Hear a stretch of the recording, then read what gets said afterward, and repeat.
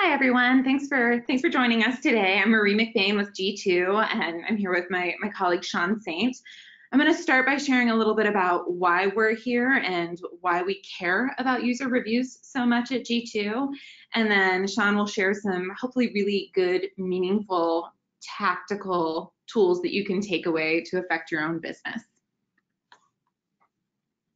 So first, I'm going to dig into some data from the Edelman Trust Barometer. And for those of you who aren't familiar, the Edelman Trust Barometer is a study that is published every year that digs into consumers' relationships with trust as a concept as their buyers in the world. And there was one stat in particular that really struck us in this year's report, which is that a good reputation may get you to try a product, but without trust in that company behind the product, it's not going to be retained. So 2/3 of respondents to the survey agreed with this statement. And so Sean and I actually got into thinking a little bit about what that means. What's reputation versus trust? And there's an expression that I really love that I believe I first heard from Mike Gamson at our kickoff last year. When talking about kindness and compassion, that compassion is kindness plus action. So when I was thinking about this reputation versus trust concept, it felt very similar. So for me, reputation is what's expected of you, but trust is reputation plus action. So it's the expectation plus the follow through. And this makes a lot of sense, right? I think that the barrier to actually trying a product is a lot lower than if you try it and you don't get what you were led to believe that you would get from the product. If you don't have trust with that company, of course you're going to move on. So as we thought further about trust, there was an additional element in this study about when hearing from a company, how credible is the information if it's from various sources. I do want to call out this study was cross-industry, so this is not limited to just technology, but the most trusted sources at companies were technical experts, academic experts, which I think is where you see that other industry show up, and then a person like you. So the third most trusted potential source, and a pretty close third there, is people are really trying to hear from people like themselves. They really, they're going to trust people who are going to have experiences similar to what they might expect for themselves. So we're going to dig in a little bit further to how you can present that information to potential buyers. And that's really all that G2 is here to do. So G2 was really founded to help democratize the buying journey within technology, because we've seen this journey over the last 20 years that consumers have become a lot more informed because various industries have gotten a lot more democratized. Consumers are able to hear from each other. They're able to hear from other users, other consumers like themselves. I'm betting that just about everyone on the line has had experiences similar to me when it comes to shopping for a consumer good, checking out reviews on Amazon. I literally did that yesterday, shopping for a present. My last vacation, I was all over TripAdvisor. And as a matter of fact, this morning for my next business trip, reading hotel reviews. Before I accepted my position at G2, I was all over Glassdoor, making sure that I knew what I was going to be signing on for. And even down to planning, a dinner out with friends, going to Yelp rather than previously Yellow Pages. So it's that shift from information that's controlled by the company, controlled by sort of a behind closed doors element, to opening it up so that you're able to get information from people like yourselves. So we wanted to bring that same concept into B2B software buying, where previously, historically, you would be leaning on your Gartners of the world, where there's a traditional analyst, where there's some sort of black box analysis handling of information, to really being able to bring transparency to the industry. So tying to that, one of our key, key foundational tenets at G2 is that buyers come first. So what we're doing is gathering unbiased data from real users. We have transparent research guidelines. And then my role at the company, I know we breezed through those introductions, but I'm the VP of Research Operations here. And the research team at G2 is tasked with really gathering all of that unbiased data. So we both gather the user reviews and organize them, and then also take all of that data and turn it into information by generating reports, by providing scoring algorithms that can take all of those hundreds of data points that are out there in a given product category or on a given product, and turning it into information that's useful for a buyer. And then I have with me Sean Saint from our partnerships team, if you want to share a little bit about the perspective you bring. Yeah, thank you, Marie, and thank you, Christina, for having me. Coincidentally, I actually started my career off at Qualtrics, which was an insight portfolio company. So excited to be here with everyone here. And my role at G2 is very broad, but it spans a lot of work with insight and with Christina to help kind of disseminate the interesting work that G2 is doing to elevate the voice of an entrepreneur on G2.com. I mean, at our core, as Marie mentioned, we're helping to democratize B2B purchasing decisions, and we've done that for the last 7 years, where day in, day out, Marie's team is sourcing reviews, moderating reviews, managing reviews, and ultimately making a very interesting free resource for buyers and sellers to connect. So to date, just to give you a little bit of context about kind of the scale that we've reached, over 4 million unique buyers are visiting G2 every single month to shop for software. And read those 1 million plus reviews across 100,000 products. So as Marie mentioned, and as you on the phone can probably gather, we sit on this treasure trove of data that's really interesting, that fundamentally helps the folks today understand what buyers care about, what buyers are doing on G2, what sort of information is most relevant to them. And the purpose of this webinar is really to give you those some of those research guidelines, and then ultimately give you those tactical examples of what you can do literally after this webinar to resonate with your buyers more. So really excited to be here and to connect with you all. Okay, so from there, we're going to move into, as we, at G2, we gather all of these great reviews that are at the product level, but we also wanted to be able to zoom out and understand, well, what are the general themes? What are the overall trends that we're seeing in software buying? So we performed a study to dig into just that a little bit earlier this year, or goodness, it's 2020. In 2019, last year, we performed a buyer behavior study. We surveyed close to 1,400 respondents at a range of company sizes. So we really wanted to get a full representation covering SMBs, mid-market, as well as the enterprise, to understand what's different and what's similar between these buyers. We also covered a wide range of revenue generation because, again, we wanted to have that full representation.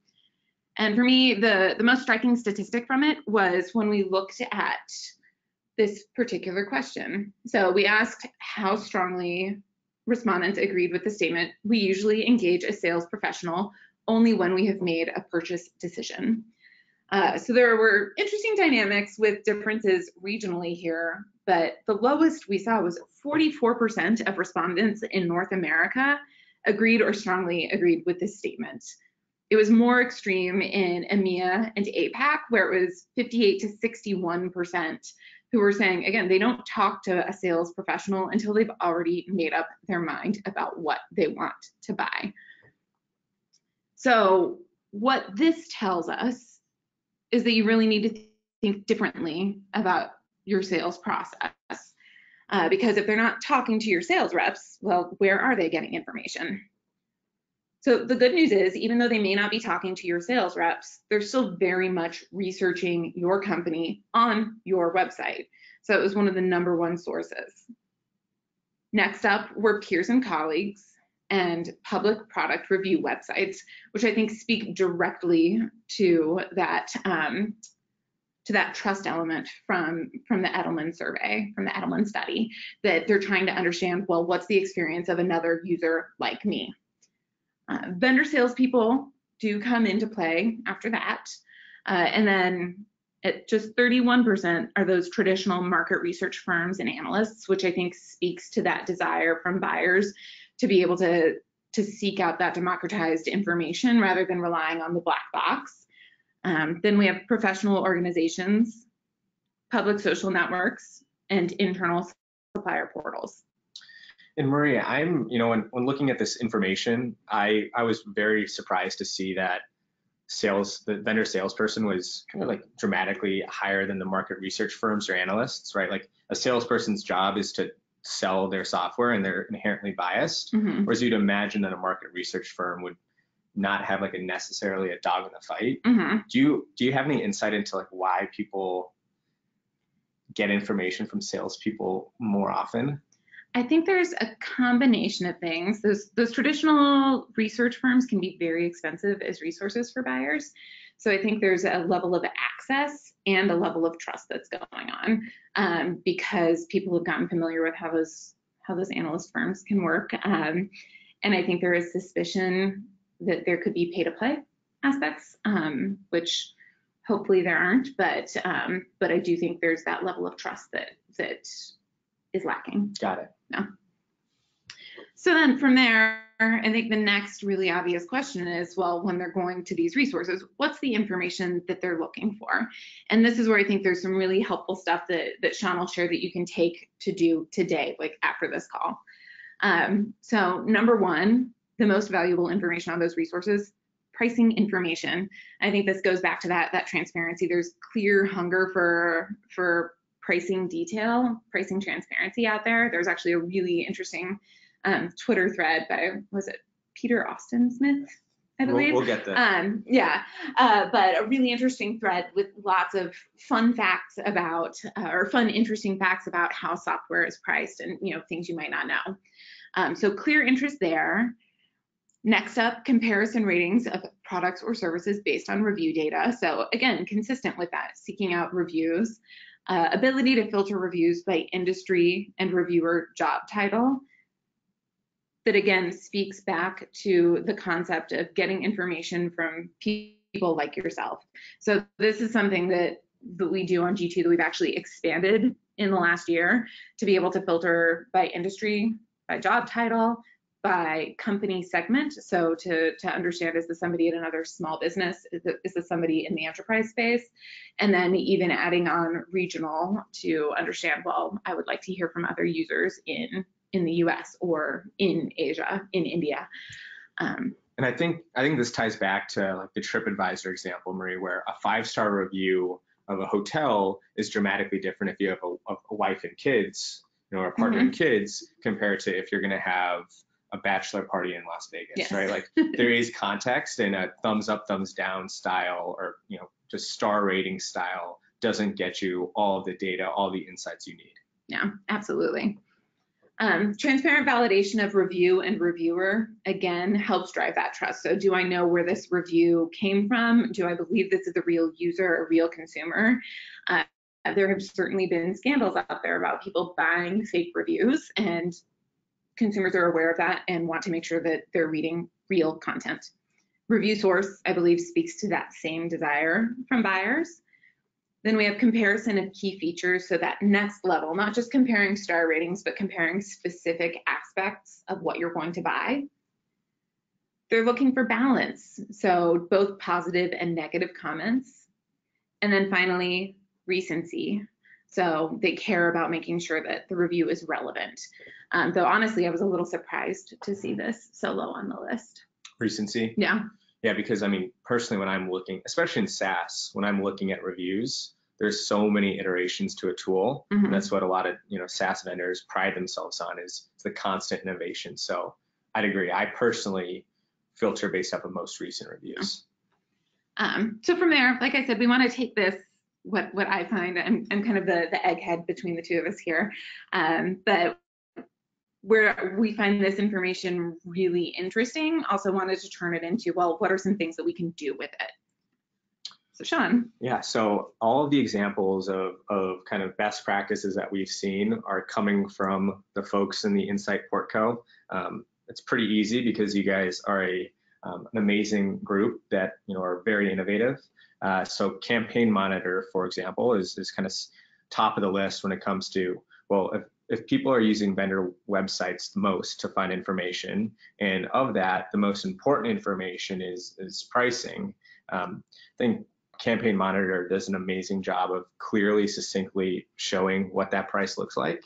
From the research that we found, about 80% of SaaS vendors do not prominently showcase pricing. So first of all, there's a clear opportunity to get out in front of that and showcase that transparency.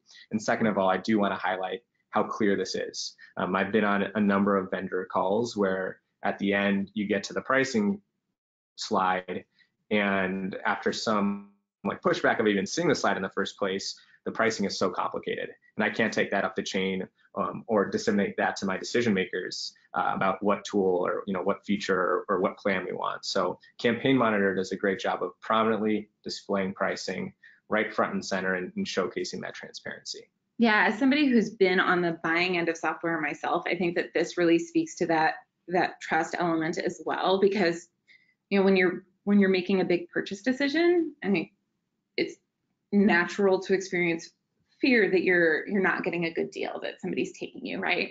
And when there's this good, clear, transparent pricing, that takes that fear away, because you know that everybody's getting priced the same. You know you're getting a fair deal. Mm-hmm. So I think that's great. So I hope some folks from Campaign Monitor are on the line.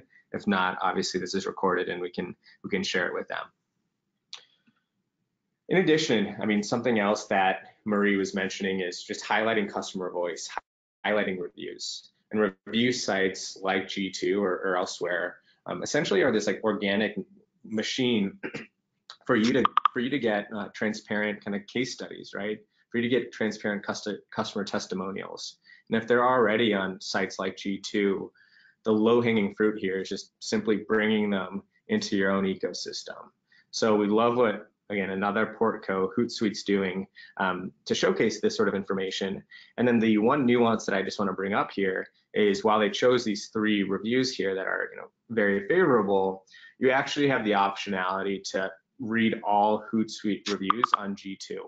Right, so this is something that we think is a best practice, again, showcasing transparency and understanding that we don't need just 5-star reviews to ultimately be turned on to a product. We actually see the most highest converting reviews to be between 4.2 and 4.7 stars because there is that sort of constructive criticism that goes in to ultimately lead someone down a purchasing path. Nothing's perfect, and showcasing the opportunities to improve is crucial to actually conversion. And while reviews themselves are really interesting, and as we kind of alluded to, G2 does not have this kind of thumbs up, thumbs down emoji style of review. I actually think about what the research team is doing is more mini case studies. They're sourcing mini case studies and collecting a ton of data about a reviewer. And this information actually can be displayed in really interesting ways. So ChargeBee, I think, may do the best out of any sort of G2 customer on the site, leveraging this rich data G2 collects and showcasing this to their buyers. So for this example, ChargeBee is showing a specific comparison to one of their competitors here. G2 collects data as specific as payback period in months. What you can see here is that with ChargeBee, the average expected ROI is 6 months compared to 23, which was one of their competitors' metrics. So again, it's not just the thumbs up, thumbs down, but it's getting really granular into some of the key insights that the buyers want. Yeah, I was if I can add, because what I love here is that ChargeBee is using some of those deeper metrics. And when you're reading a review site versus leaving a review, there's always a difference between the depth of the review versus what that summary that's automatically displayed on the site is. And so I would encourage you on G2, on any review site, to leave a review and read what's out there, because there's going to be additional data you might be able to dig into. So like here, for example, that ROI, some of the other pricing related metrics that we gather and that we do publish in reports, but may not be out there. So make sure you're really digging in and leveraging all of the data that makes sense for you. Mm-hmm. And it also spans across different stakeholders internally, right? So for example, as you can see here on the bottom, we actually have insight into quality of support, which, you know, a CSM manager would care about, or even a CEO, but there's also other questions that are proxies for product, right? So both someone internally, like the product, ChargeBee's product CPO would care about product related questions, but other folks internally would also care about these kind of quality of support questions. So I guess the takeaway there is it's not just for external, it's not just for your potential buyers, but these reviews can also be used internally across different departments within the organization. And so, you know, we're not expecting people to, you know, come off this webinar and say, you know what, we're going to build this amazing report, we're going to spend a ton of resources to build this. You know, we would love for this to happen, but we did want to provide you some examples of literally right after this webinar, what you can do to resonate with your buyers. So, you know, one example here, again, PlanView is a part of the Insight Network. What PlanView did here, and the call out here is on every single listing on G2, we have over 100,000 products. It's first of all, it's completely free to sign up onto G2 and list your product here. So if you are not already, it's very intuitive to do so. But on every single profile here, we include pricing. And to Marie's point, we include pricing because that's the information buyers care about.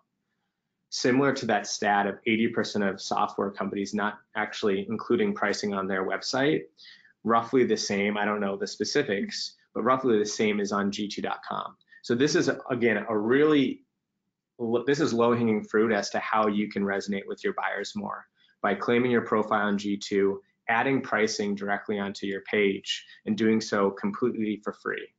About 4 million buyers every single month come to G2, so you will see traction, you will see a response when you have this sort of information here.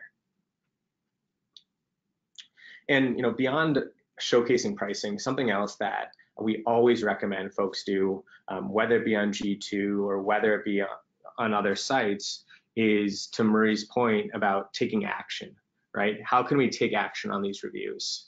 And when a customer of yours takes the time to leave a review, this is a great opportunity for you to work with them and interact with them directly and showcase that the kind of the person behind the brand, right? And across kind of the thousands of companies that we work with very closely on G2, I think Talent LMS does one of the best jobs that I've ever seen responding to every single review. So Talent LMS has a number of awesome reviews on G2, and literally every single one has gotten a very thoughtful response. So this is what a standard review form looks like on G2. The call out here is that they're long form and they're also very structured.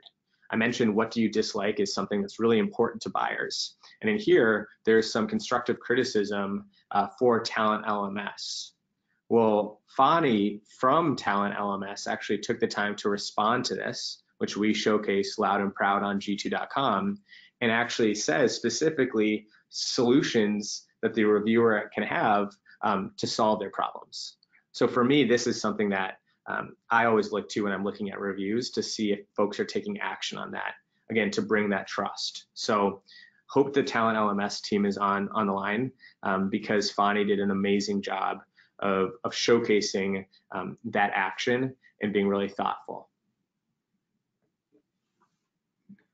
So, like Shauna said, we wanted to make sure there were clear takeaways, but to pull that back up to the big picture, not just those tactical things. So claiming your page on G2 and listing pricing, replying to reviews, listing pricing on your own website. But we wanted to pull back out and connect that to the themes that we've seen in our research and in the trust study.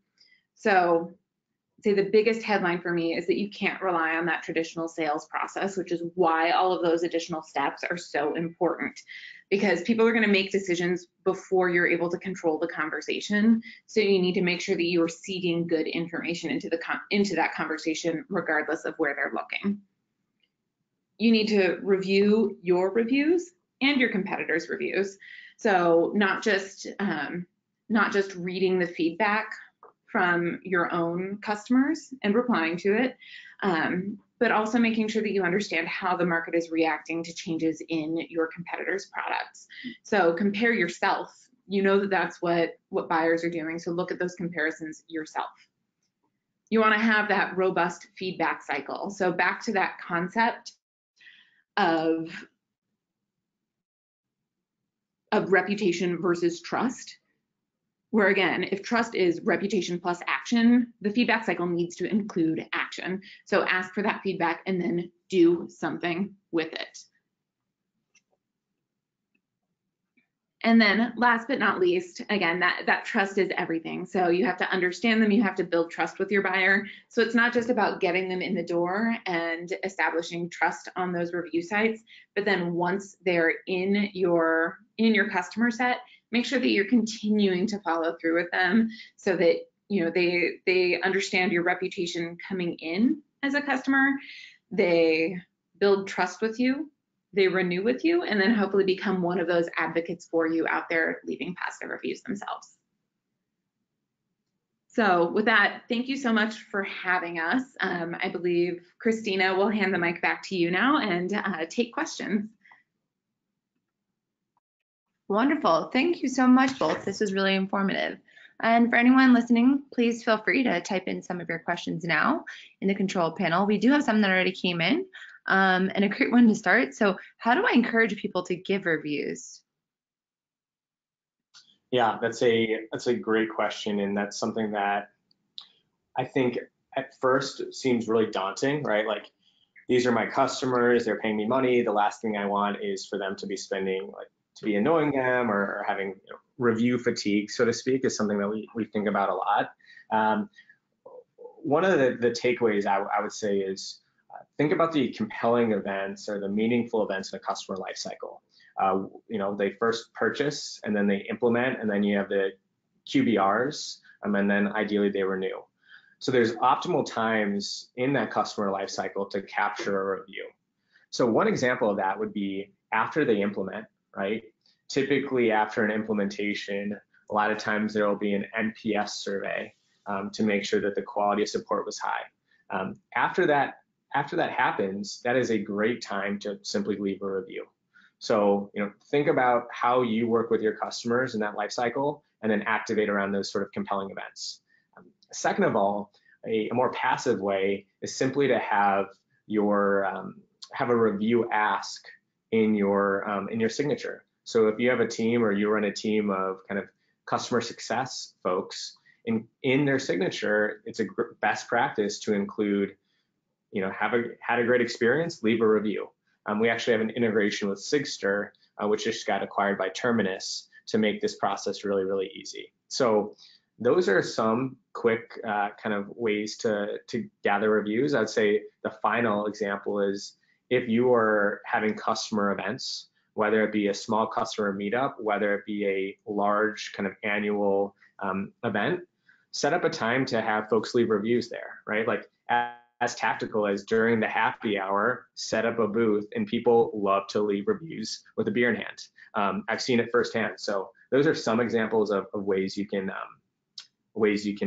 get that steady stream of reviews going. I would say that 10 is typically that magic number internally, at least when we think about driving trust and ultimately driving conversion.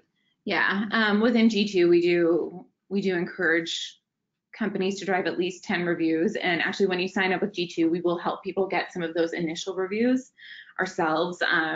We want to make sure that we have data integrity behind all of our scores, so we don't actually include any products in grids, in reports, until they have at least 10 reviews.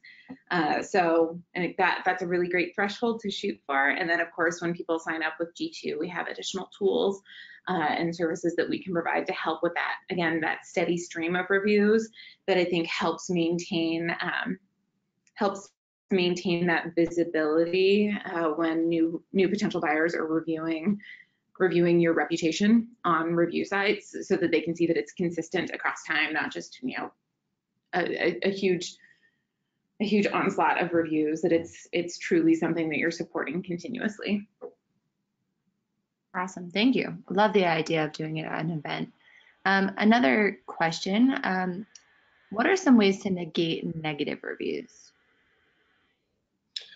Great question, Christina. I mean, or not Christina, thank you for bringing the question up, but whoever asked it, thank you.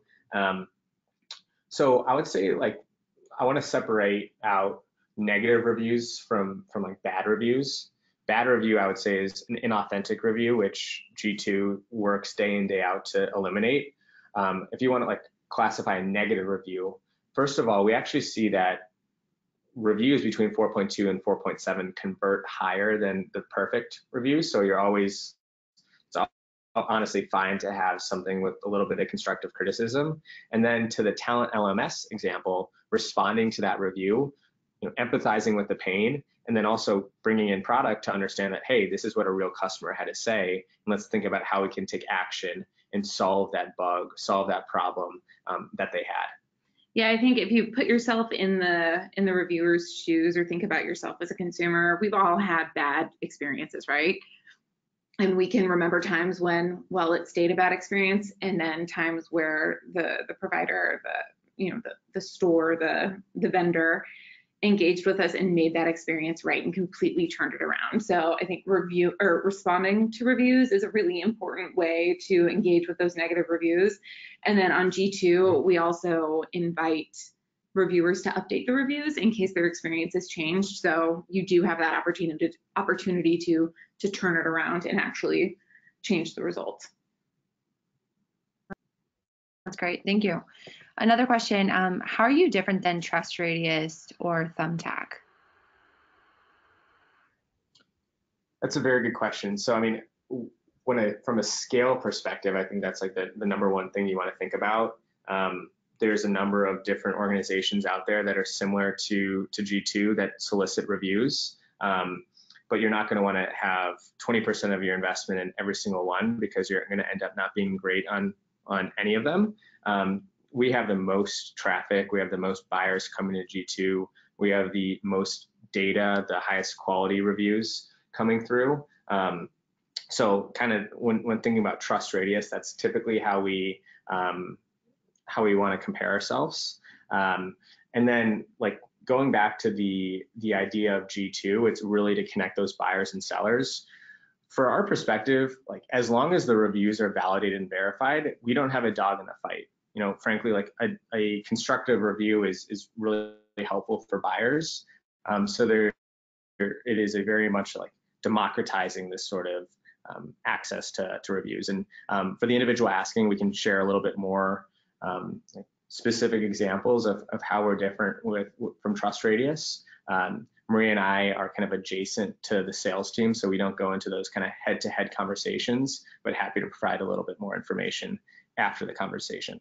Yeah, and I think where I'd layer on just a little bit is, I know that we approach the research aspects of our presence a little bit differently from your TrustRadius.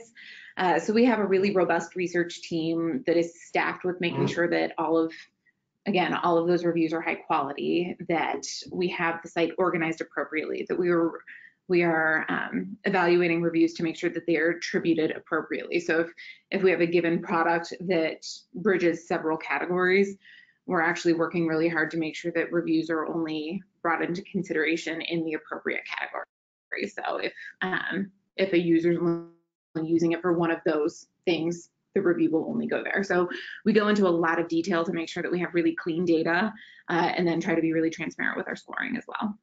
Yeah, Marie's underselling that aspect. She works and has a great team that focuses like a long time, day in, day out on kind of structuring that sort of information. And then on the Thumbtack side, G2 specifically, just 99% of the reviews are in SaaS. It's all B2B. 1% are B2B services, but the remaining 99% are B2B SaaS reviews, which Thumbtack is a little bit different in that space. Really helpful. Thank you so much, both. So those were the questions that we had for now. If anyone does still have a question, feel free to enter it now. I'll give you 20 seconds and I'll speak very slowly so you can do that. Otherwise, thank you so much, Marie and Sean. This has been really informative. And for all the listeners today, we will be posting the recording So feel free to give that a listen or watch later and share it with your colleagues, and also explore more about G2 on their vendor listing on Go if you're an Insight portfolio company. But that's it for now. Thank you both, and everyone have a great day. Thanks so much. Have a good day.